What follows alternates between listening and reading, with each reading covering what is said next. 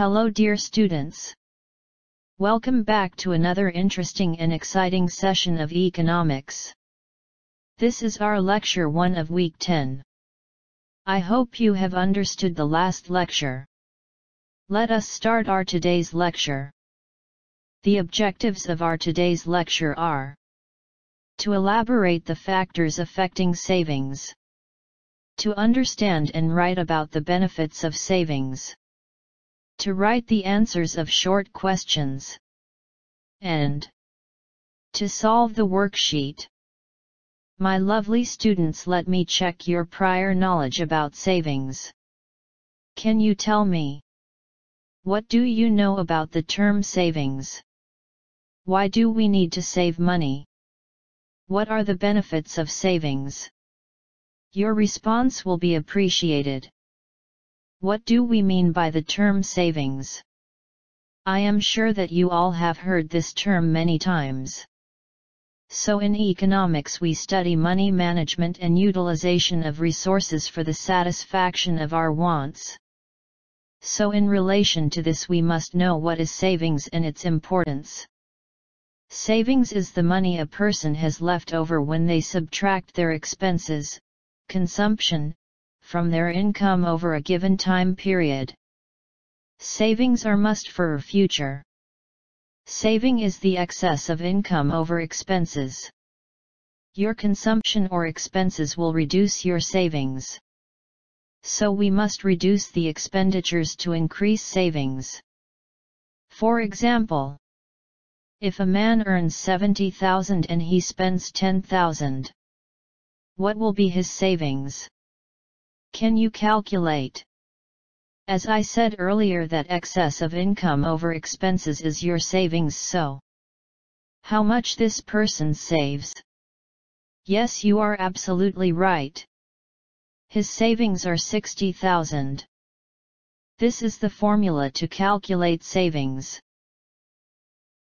Dear students, now we are going to study the factors which affect your savings. There are two factors on which savings depend. These two factors are will to save and power to save money. Will to save means the intention of a person to save. If a person is not willing to save, he can't. A person can only save money when he is responsible. Saving is must for unforeseen expenses, so everyone must save money.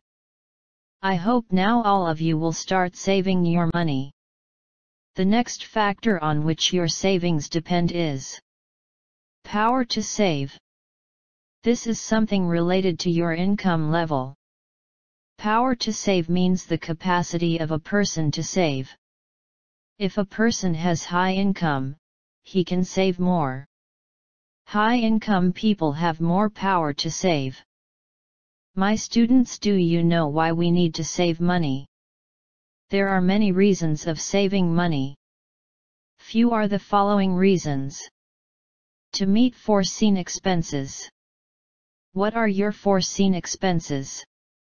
Which you know or which are expected? Medical care, education, building a house. To meet unforeseen expenses. Unforeseen means which are uncertain and we do not know.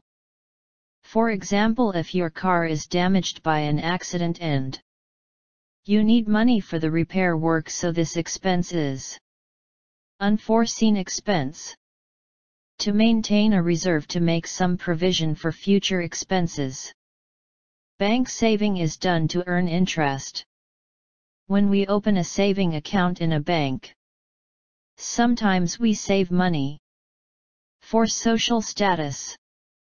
Now see in this picture, people save money for vacations, for medical care, for old age as mentioned, retirement, for rainy days as said earlier, the unforeseen expenses.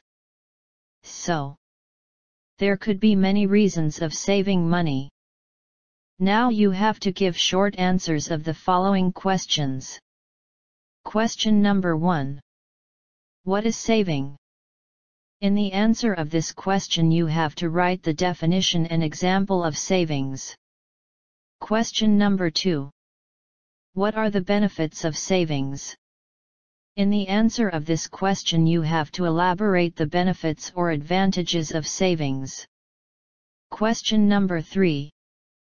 Why do people save money in bank? In the answer of this question you have to write that people save their money in the bank for safety and for earning interest. My dear students, see you in the next class. All of you must complete the work and solve the worksheet on time. Thank you.